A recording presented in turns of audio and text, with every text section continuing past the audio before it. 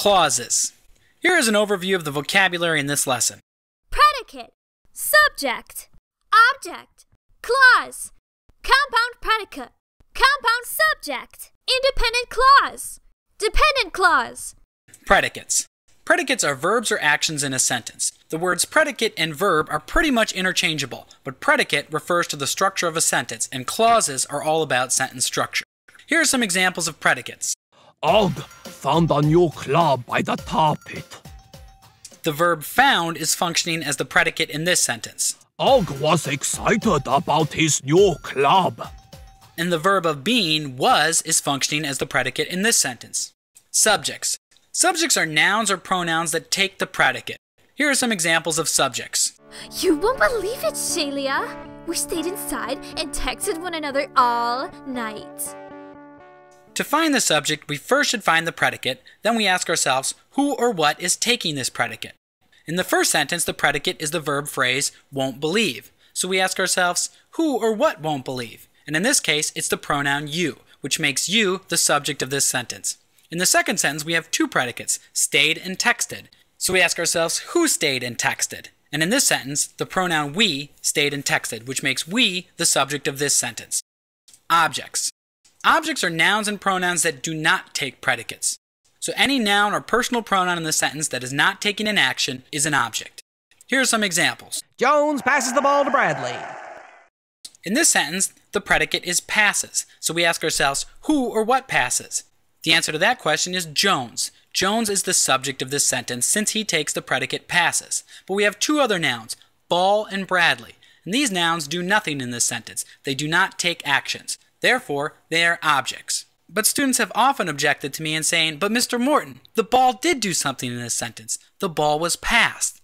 And to that I reply, no it wasn't. Not in this sentence. The ball was passed in the sentence, the ball was passed. But in the sentence, Jones passes the ball does nothing. The ball does not take an action. And that's not to say that the ball or Bradley could never be a subject. They just aren't in this sentence. Let's take a look at another sentence. Bradley is dribbling the ball the wrong way. The predicate in this sentence is the verb phrase is dribbling. We ask ourselves who or what is dribbling? And the answer to that question is Bradley.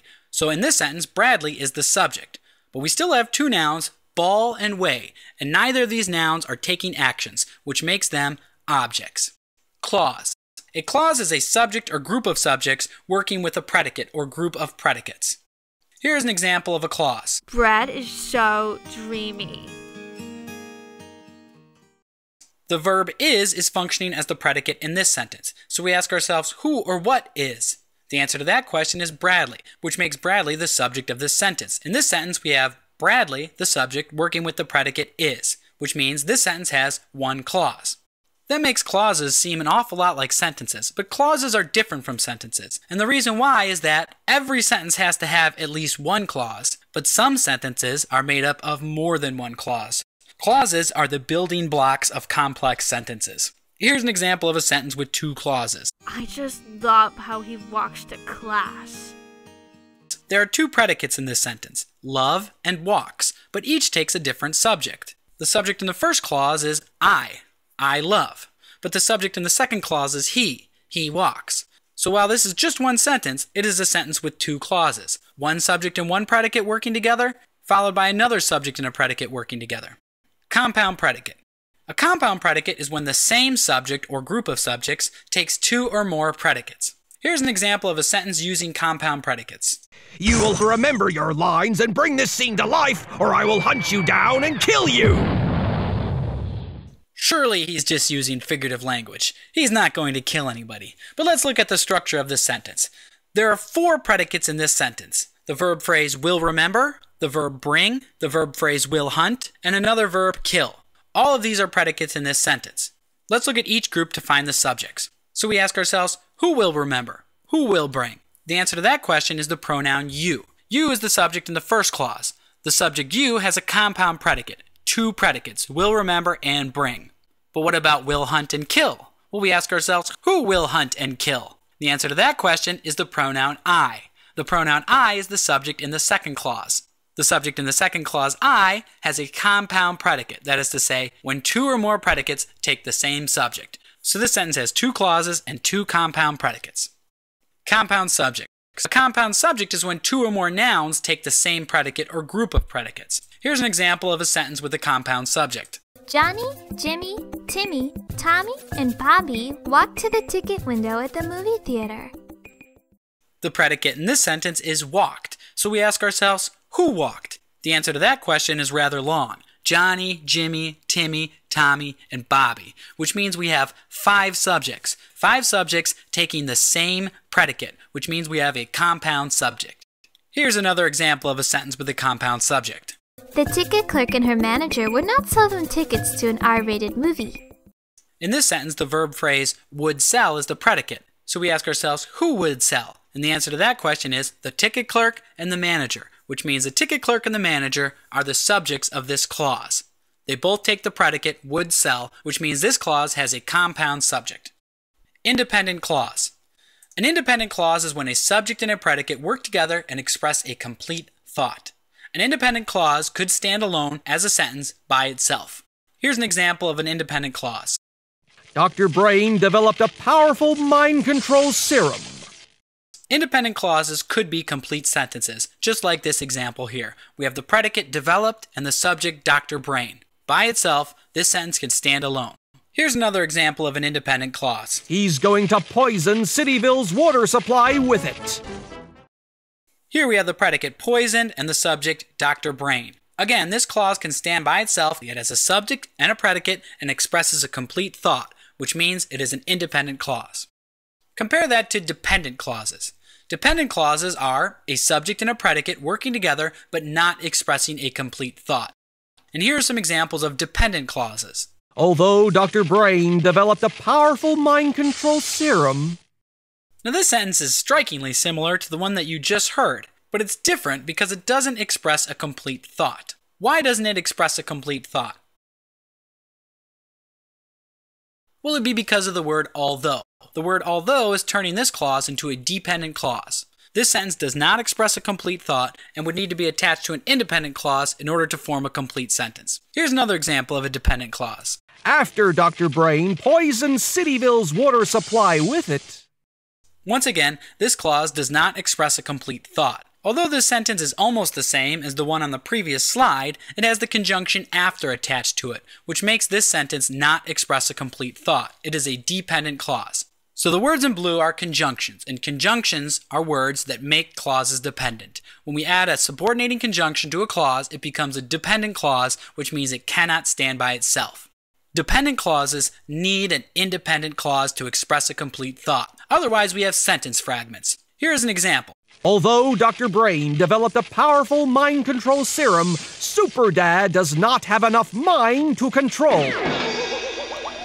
So we have two clauses. The first clause is a dependent clause because of the subordinating conjunction although. That turns the first clause into a dependent clause. It needs the second clause, Super Dad does not have enough mind to control, in order to express a complete thought. The second clause is an independent clause. It has a subject and a predicate, and it is expressing a complete thought. We could turn it into a dependent clause by adding a subordinating conjunction to it, such as although. Although Super Dad does not have enough mind to control would be another example of a dependent clause. So the only thing that really separates a dependent clause from an independent clause is the presence of a conjunction. Sentences can have many clauses, not just one or two. New clauses begin at the conjunctions, which link clauses, or when new subjects are introduced. Here's an example of a sentence with many clauses.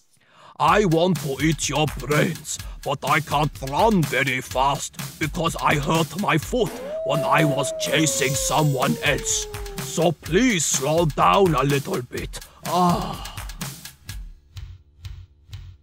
This sentence may seem like a run-on sentence, but it is in fact grammatically correct. It may be a little long, it would probably benefit from some editing, but nonetheless, it is structurally sound. Let's break it down part by part.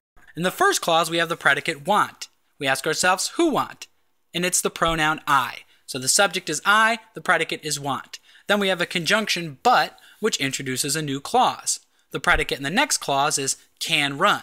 So we ask ourselves, who can run? And once again, it's the pronoun I. So we have another subject and a predicate working together in the second clause. Then we have the conjunction because, attaching yet another clause. The predicate in the third clause is hurt. So we ask ourselves, who hurt? And it's the pronoun I. The pronoun I is the subject in the third clause, I hurt my foot, which is attached to yet another clause with the conjunction when. The conjunction when joins the next clause with the predicate was chasing and the subject I, which leads to the next conjunction, so, which joins one more clause with the predicate slow and the implied subject you. And lastly, we have an interjection at the end of it. So while this sentence is extremely long and could require some editing, we have one independent clause, I want to eat your brains, connected to 4 other dependent clauses with conjunctions. Here are some more examples of clauses. Pandas defend themselves with their sharp claws and powerful jaws. What is the subject and predicate in this clause?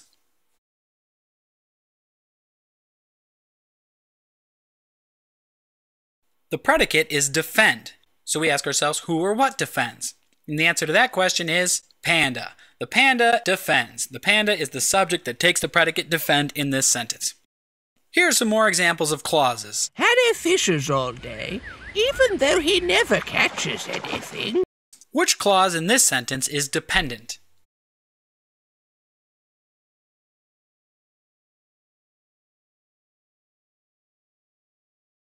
First, let's find the predicates. The first predicate in this sentence is fishes. So we ask ourselves, who fishes? Harry fishes. Harry fishes is part of the first clause, Harry fishes all day. But there's another predicate in this sentence, catches. So we ask ourselves, who or what catches? And the answer to that question is the pronoun he. He catches. So he is the subject of the second clause. The second clause is, even though he never catches anything. So which clause expresses a complete thought? Harry fishes all day, or even though he never catches anything? The clause which is dependent is the second clause, even though he never catches anything. And that's because of the subordinating conjunction, even though, which makes the second clause dependent on the first because it doesn't express a complete thought. And here's a final example of clauses. Arg! We shall land our boat ashore, find tailors and seamstresses, and repair our tattered garments, mateys. How many predicates does this sentence have, and how many clauses does it have?